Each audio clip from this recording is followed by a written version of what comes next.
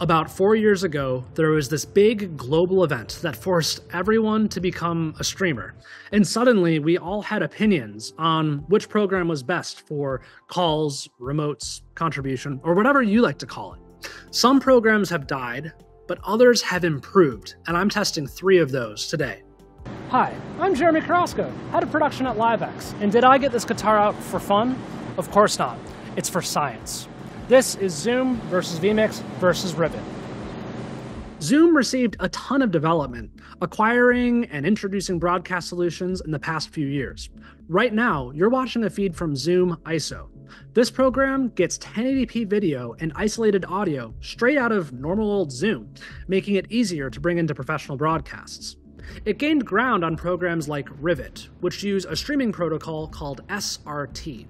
And while SRT is usually higher quality than other options, it's also trickier to deploy because it requires more stable networks and usually has more latency. But it was worth it sometimes. WebRTC, which vMix Call and a ton of other programs use as their backbone, can vary a lot in quality, and traditionally doesn't handle wideband audio very gracefully. Zoom uses its own protocol, more like WebRTC, and it was seen as lower quality. But in 2024, especially for office setups like this, it barely matters. Check it out. I'm using a 1080p webcam built into my MacBook Pro and the built-in mic, and it looks pretty good. You could make the same argument with an SRT solution like Rivet. This webcam looks like a webcam no matter where it goes. But this is an easy environment. We should step it up to a more difficult scenario Like this. I'm outdoors with a good camera setup.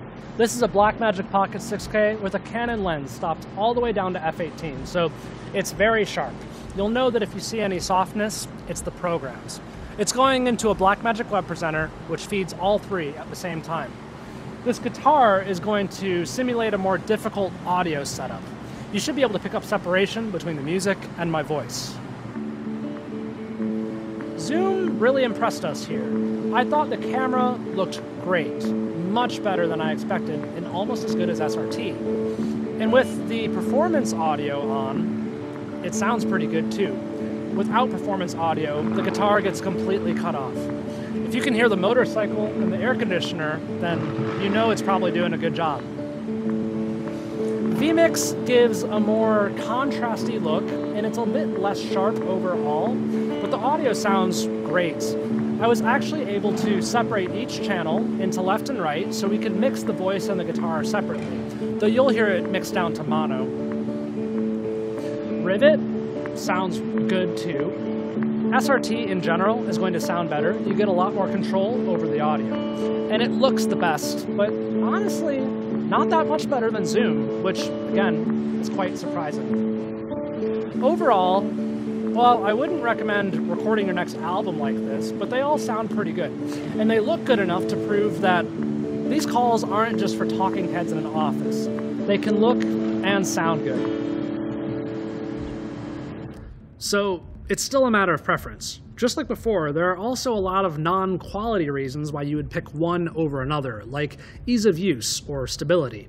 So I'm going to keep using all of the options for different scenarios, just like before. But for you, consider revisiting and testing programs for yourself as they continue to be developed and improved. If this video helped you out, please leave a like and subscribe so you can catch our next comparison.